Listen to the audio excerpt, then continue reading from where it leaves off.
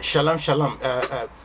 Good morning, and it's morning over here right now. And the camera was a little shaky in the beginning, but I hope it's gonna stabilize eventually. But God has asked me to release a special prophetic revelation this morning. I hope you can handle it because He has asked me to speak against the spirit of discouragement when you want to get started, when you have some visions and some programs and plans that you have enunciated, and then suddenly you derail because people are discouraging you. There are some evil satanic forces that tend to throw you off your track.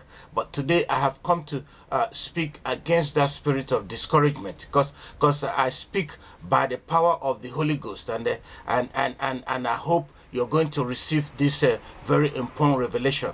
So let me take you to the book of Judges. We're gonna go to the book of Judges and chapter 11. We're going to go to book of Judges chapter 11. I'm going to read a text that I already prepared in the book of Judges chapter 11. I'm going to read from verse 1. It's a little long. It's longer than I usually read, because it's important to draw out some of the important, some of the critical message that is embedded in this text, the book of Judges chapter 11. I'm going to read from verse 1 and I'm going to stop at verse 11. So Judges verse 1, it says, Jephthah the Gileadite was a mighty warrior.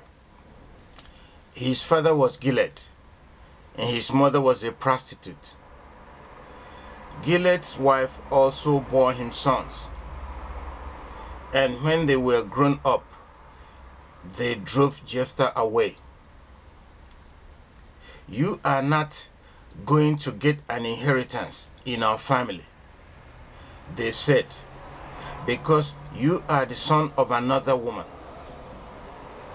So Jephthah fled from his brothers and settled in the land of Tob. That's T-O-B, not like a bathtub, Tob, T-O-B, where a gang of scoundrels gathered around him and followed him. Verse 4. Sometime later, when the Ammonites were fighting against Israel, the elders of Gilead went to get Jephthah from the land of Tob. Come, they said, be our commander, so we can fight the Ammonites. Verse 7. Jephthah said to them, didn't you hate me and drive me from my father's house? Why do you come to me now when you are in trouble? Verse 8. The elders of Gilead said to him, nevertheless, we are turning to you now. Come with us to fight the Ammonites, and you will be our head over all of us who live in Gilead. Jephthah answered, suppose you take me back to fight the Ammonites, and the Lord gives them to me. Will I really be your head? The elders of Gilead replied, the Lord is our witness. We will certainly do as you say. So Jephthah went with the elders of Gilead, and the people made him head and commander over them. They didn't just make him one thing, they made him a head and a commander. Now we're going to see the difference between the two in the course of this podcast. And he repeated all his words before the Lord in Mizpah. Praise God. So today I'm gonna release a prophetic word over the spirit of discouragement. So some people are gonna discourage you. There are some evil, occultic, satanic influences that tend to discourage you when the hand of God is resting on your life. Today I'm going to kill that spirit. Let me begin by drawing an analogy. Albert Einstein, the famous scientist, was not a good student in primary school. because he was always engaged in abstract thinking. The school teacher dismissed him as lazy, as a slob, as one who was slovenly slow, because he would ask questions that would throw everybody out of sync. But then in the course of his life, he ended up executing and articulating a very important scientific theory known as the theory of relativity. I do not understand some of the underlying concepts of that theory, but the scientific community has come to understand that theory as one of the most fundamental scientific theories. I think it has to do with gravitational force and its relationship with forces of nature. With the little, I wasn't a good student, good primary school student myself, but with the little understanding of physics, I think gravitation has to do with gravity. When something is falling from the sky, it just comes down with such a force, the force of gravity. But this scientific theory is one that confuses and still confounds people around the world. But he was the one who articulated it, even though he was dismissed in primary school. He was discouraged in primary school as somebody who had no place in an academic community. Now, let me bring it a little closer. Myself, I wasn't particularly a very bright student when I was in primary school. I was really, if you describe me as slow, it will not be an overstatement. If you describe me as dumb, it won't be an understatement, because I was really out of reality with the elementary school curriculum, to the extent that I had to repeat elementary 4. And not that if I had been given the structures, the scaffold and support that I needed to succeed, that I wouldn't have succeeded, because I had a teacher that was really trifling. He was he had that spirit of discouragement. He was always making negative comments about me. I was just like in elementary 4, probably 6 years or 7 years. So I needed support, which I didn't quite get. At one point the teacher, he was always demoralizing me, and depressing me. At one point he said, my father would be better off, and he knew my father, and knew my mother. My father would be better off to apply the money that was used for my tuition to buy a dog. At least, the dog will bark. When the bad guys come to our house, it will bark and drive them away. Now that hurt so much. That was like 1,000 daggers that just pierced through my heart. As a child, words are very powerful, because Apostle Paul said there is the power of life and death in the tongue. So when he spoke those words, they were very discouraging. They didn't help me navigate the often difficult maze of primary school curriculum. But I spoke against that spirit of discouragement. I said I was going to encourage myself. When King David reached the town of Ziklag, the people that were fighting with him, the soldiers were fighting with him,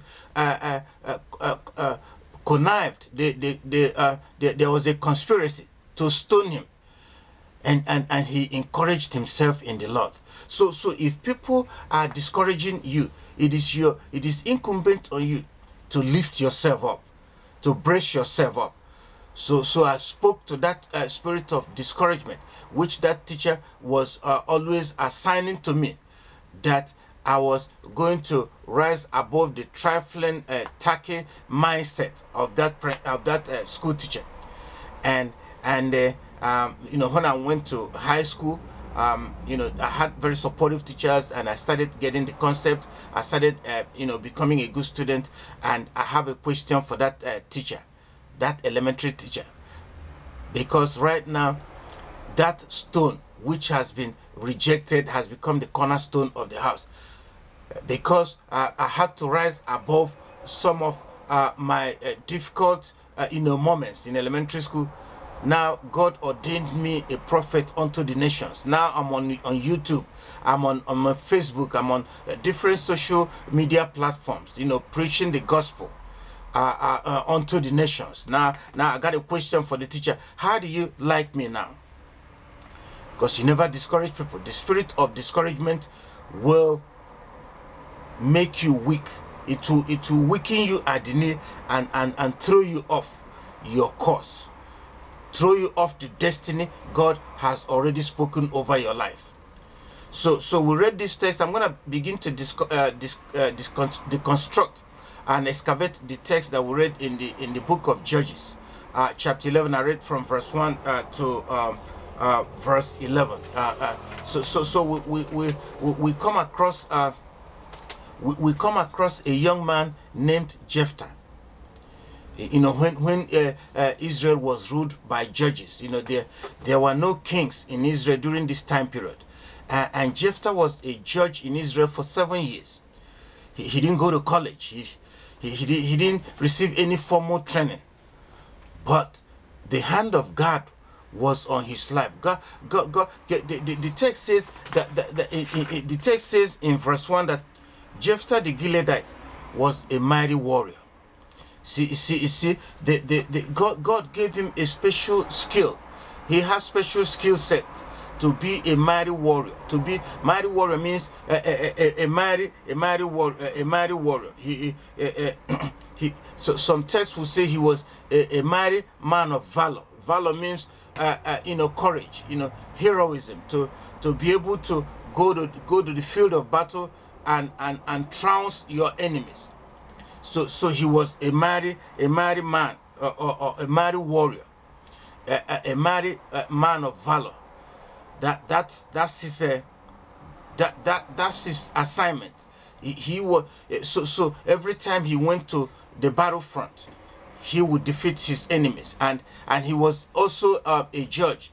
I don't want you to see a judge during this time period in Israel in its restrictive sense. A judge at that time were the people who came together to make policies that will provide good governance and justice and peace within the Israeli community. So, and judges also had the assignment to also levy war against the enemies of Israel. So he participated in most of the wars that ancient Israel fought in order to maintain his sovereignty.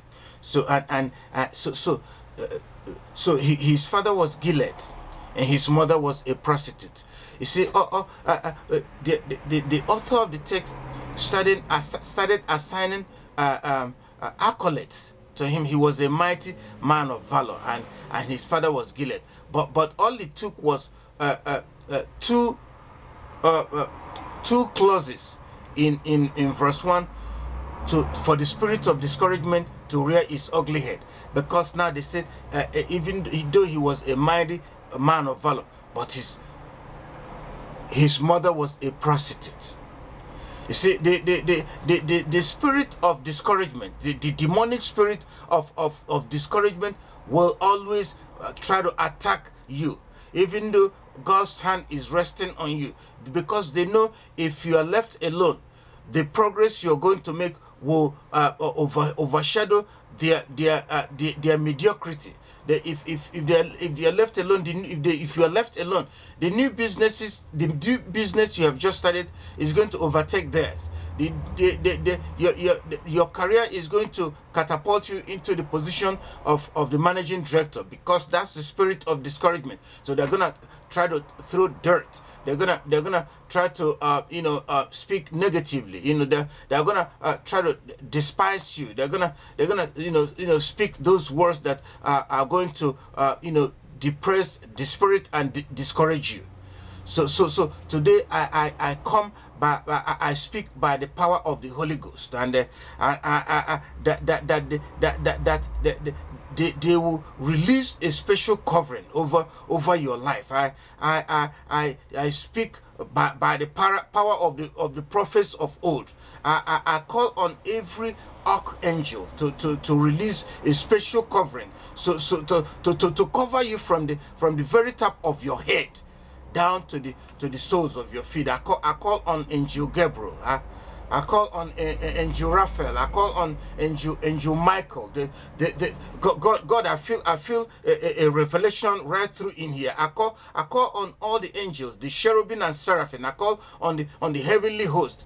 God, I feel a deliverance right through in here to come down right now, to come down right now and give full force to these revelations that God has deposited into my spirit. So it's going to get a little tight right now, but I want you to follow this. So they say his mother is a prostitute, and if you watch the text, if you watch the gravitation of the text, there is no place so far in the text that shows that a prostitute existed in that city. And I got a question. If his half brothers have declared him the son of a prostitute, I keep mixing up prostitute and prophet. Praise God. If his half brothers have assigned him the position of the son of a prostitute, I got a question. What was their father, Gilead, doing with a prostitute, to the extent that he impregnated her to have a child who the text has already declared a man of mighty valor?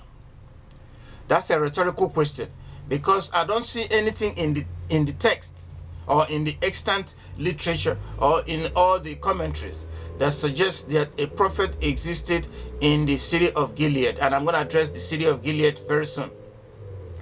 So in verse 2 it says, Gilead's wife also bore him sons, and when they were grown up, they drove Jephthah away. So Gilead, the father of Jephthah, was legitimately married to a woman whose name the author did not furnish us. But there was a wife. We don't know whether she was alive or dead during this time period, because she never came up again in this narrative. But she bore Gilead's sons. We don't know their numbers. They must have been like 5 or more. Because Jephthah was a mighty man of valor. So for him to be driven out of town, they must have overpowered him. But we don't know for sure. But we're going to find out. And they tell him, so Gilead's wife also bore him sons, and they were grown up. They drove Jephthah away. So they drove him away, saying, you are not going to get an inheritance in our family, they said, because you are the son of another woman. So if you look at the text, this is about inheritance. This is about appropriation of their father's inheritance. It's not even whether or not this man was truly born out of wedlock. The extant literature does not support that. They were calling him names in order to discourage him. That spirit of discouragement was being used to kick him out of his inheritance. But I speak by the power of the Holy Ghost. I come through the prophetic authority of the prophets of old, that every evil and satanic occultic force attempting to deny you of your inheritance, of your God's inheritance, I bind it right now by the blood of Jesus. God, I feel a deliverance right through in here. Because the enemy will always call names, will always use epithets just to discourage you. The spirit of discouragement is always around, especially when you have an assignment, when there is a call over your life. That spirit of discouragement, that spirit of weakness that will make you weak and throw you off balance will always be ever present. But I come against it right now in the name of the prophets of old, in the name of the archangels. The archangels are already in this atmosphere, and they are working with me. When I move, they move. And therefore, I want you to walk with your prophet. When I move, you need to move, because we need to bind the spirit of discouragement that is attacking your purpose, that is attacking your assignment, that is attacking the call over your life, because there's a call over your life. God has already prepared an assignment for you, and you must reach your goal. You must reach the end of your objective and plan. Now, I come against that spirit. through the power of the prophets of old, prophets of ancient Israel. Now, there is an anointing right through in here, and I want you to walk with me.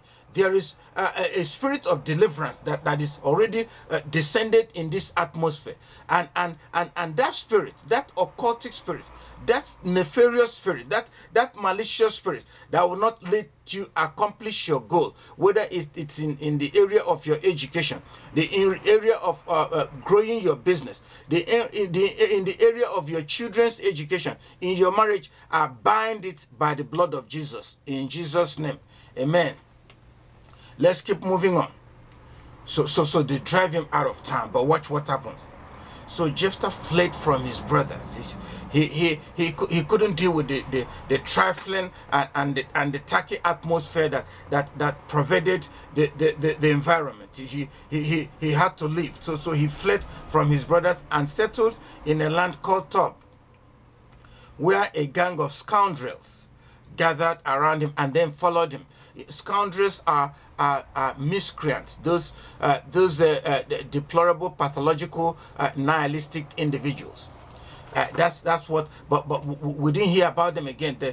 So in verse 3, it says, so when Jephthah fled from his brothers, he settled in the land of Tob, where a gang of scoundrels gathered around him, and then they followed him. See, there is something energetic. There is something outstanding about this part of the text. Now he flees to a town known as Tob, and people who don't even know him gathered around him, had a trust in him, and then they followed him.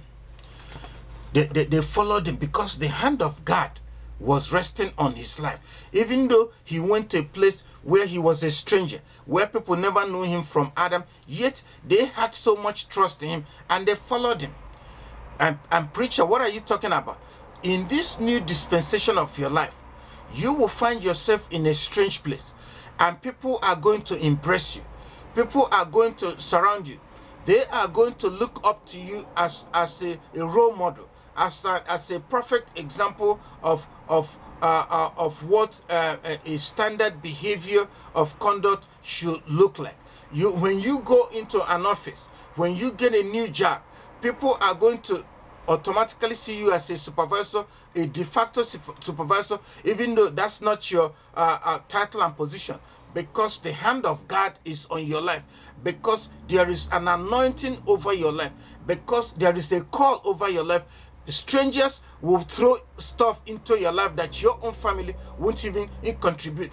Strangers are going to make provision for you. Strangers are going to give you transportation. Strangers are going to ride you to the end.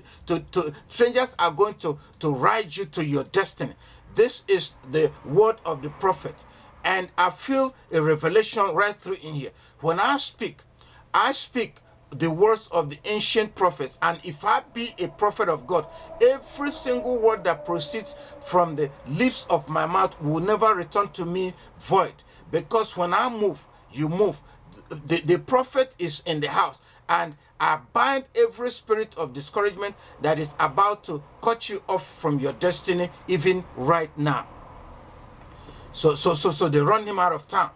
And he goes to a strange land, and strangers embrace and surround him, and then they follow him.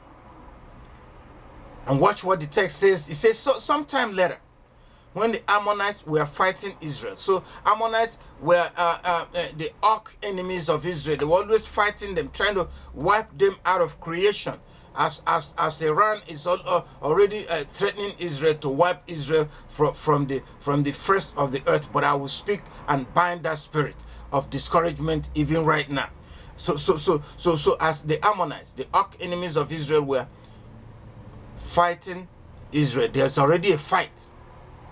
I'm sure if Jephthah was in the house, the Ammonites would be scared to even leave war against Israel, because they know how he gets down. They know he's not. He doesn't play that. But they started fighting Israel. I guess they took Israel unawares, just like the Arabs took Israel unawares in the 6-day war, the Yom Kippur war, all the other wars. They always take them unawares. And I believe the Ammonites attacked Israel during Shabbat, or during Passover, or one of those days, high holy days, that Israel was not supposed to do anything. They were not supposed to be seen on the street or performing any work at all. So now they levy war against them, and then the Ammonites started fighting Israel, and the elders of Gilead, watch this, went to get Jephthah from the land of Tob. So they had to go find him, and they said, watch this, come, they said, be our commander so we can fight the Ammonites. They promoted him. They gave him a promotion. Keep in mind that Jephthah is not college educated. He didn't go to any military school. He didn't go to Sandhurst in Britain. He didn't go to West Point in New York. He didn't go to Israeli Defense Academy. He didn't go to the Nigerian Defense Academy in Kaduna. So he didn't even have laurels or military paraphernalia. He didn't have ranks. He didn't have epaulets. There was nothing. But the hand of God was resting on his left. The elders of Gilead sent emissaries to go and appeal to Jephthah to come and fight their enemies. And now I speak by the power of the Holy Spirit that the people who have spoken evil against you will come to apologize to you. Those who have done you dirty, those people who have been nefarious and malicious against you will prostrate and kiss your feet. When the time comes, that supervisor, that mean-spirited supervisor who made you lose your job is going to seek you out and ask you to come back to your job. In the next 72 hours, you will be on your desk doing your job, because no one has the skill set that you have. God, I feel deliverance. I feel the spirit of deliverance right through in here. Those people who have spoken evil against you, those people who have connived and come together against you, those people who have always ganged up against you will kiss your feet. They will apologize to you, because the Spirit of God, because there is an assignment. The Spirit of God is resting on your life. There is a call over your life. And whatever God has blessed, the enemy cannot curse. God, I feel revelation right through in here. When I speak through the prophetic words of the prophets of old, the prophets of ancient Israel. They have descended the atmosphere around which I operate. And when I move, they move. When I move, you move too. Because there is the spirit of discouragement that is running amok in your life, that whenever you make plans that God has ordained, the spirit of occult, the spirit of discouragement, the demonic spirit of discouragement is always rearing its head to throw you off balance. But I bind it by the special blood of Jesus Christ even right now. The elders of Gilead, they sent emissary to Jephthah. And by the way, the Jephthah, the word Jephthah, the name Jephthah means he opens. That's the meaning of the name Jephthah. It means he opens. And the pronoun, the personal pronoun he starts with a capital letter. The first letter of the word he starts with a capital letter, which has association with God. He opens. That means in this new season of your life, all the doors that were previously closed to you shall open wide. In this new season of your life, God, I feel a spirit of revelation right through in here. In this new dispensation, that promotion that has been closed to you, the doors will begin to open up. God, I feel an elevation right through in here. In this spirit, that admission that has been denied your children to study medicine, to study law, to study engineering and architecture are swinging open. God, in the next 72 hours, doors will begin to open for you. Doors that were previously closed. Because the meaning of the word Jephthah means he opens. God is going to open opportunity for you left, right, and center. The enemy that has blocked your access to glory, that has blocked your access to all the emerging opportunities that God spoke over your life, they are going to stay out of the way, and all the doors will start springing open, even for you right now. As I speak, when I move, you move, because the Spirit of God is running right through in here, is over this sanctuary from which I speak. So all the doors in this dispensation shall begin to open for you, shall begin to open for your children, shall begin to open for your neighbors, your loved ones, your family. The generational curse that has closed doors from you, I have lifted them, I have shattered them, I have opened them up, and doors will begin to open up for you in the name of Yeshua HaMashiach. The prophet has spoken again. This is a powerful revelation coming from the prophets of old, and I speak by the power of the Holy Ghost. They go to the land of Tob. They are begging him to come back home. And it was the elders of Gilead. Keep in mind that when Jephthah's brothers were running him out of town, when they ran him to the edge of town, the elders were complacent. They did not. They were lukewarm. See, the worst thing that the man can be is to be lukewarm. I understand it if you're cold, if you blow cold, if you're hot, but to be lukewarm is abominable. They did not say anything. They did not rebuke the youth, his half brothers, who threw him out of his family's inheritance. They were lukewarm, and now they were still this. So they had culpability in Jephthah's travels, tribulations, and trauma. So now they are the ones who are going now to go and assuage and beg him. They are the one now going to plead with him. They are now going to tender the apology for him to come back.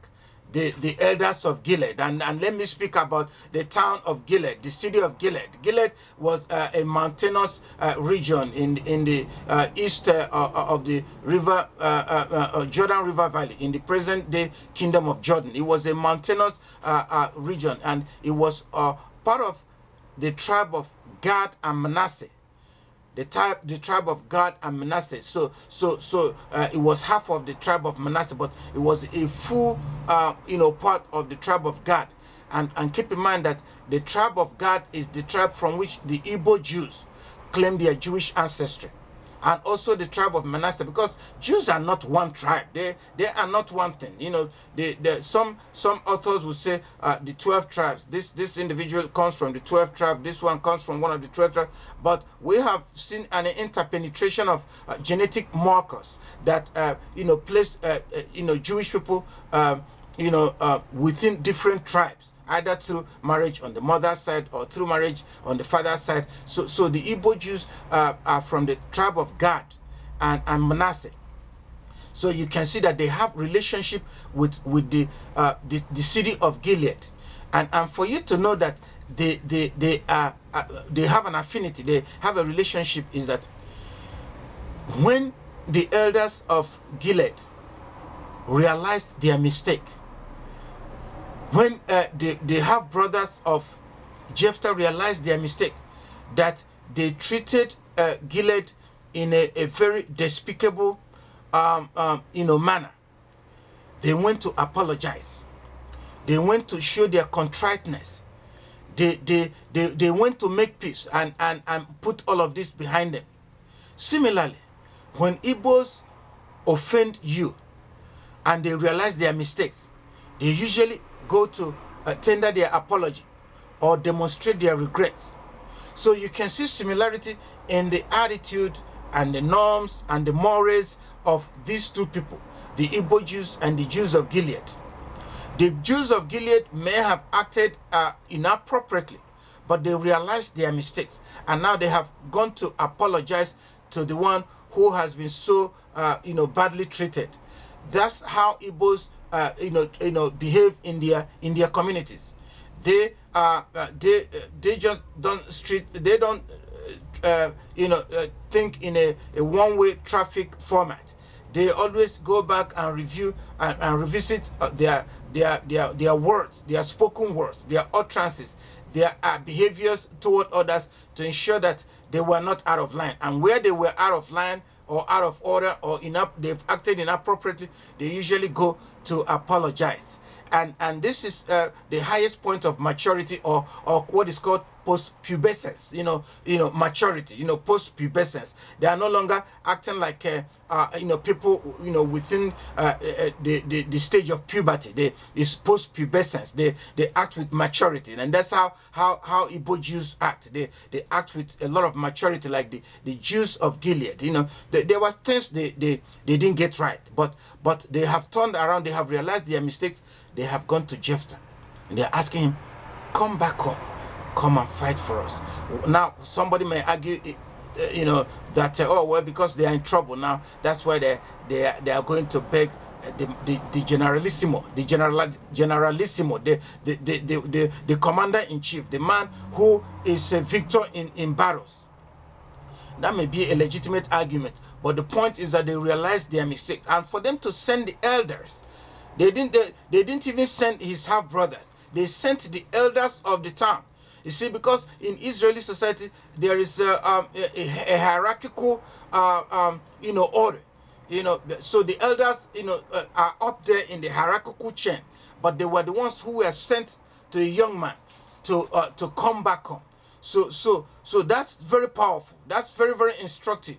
That the people at the top of the hierarchy are being sent to make peace, and they ask him to come back home.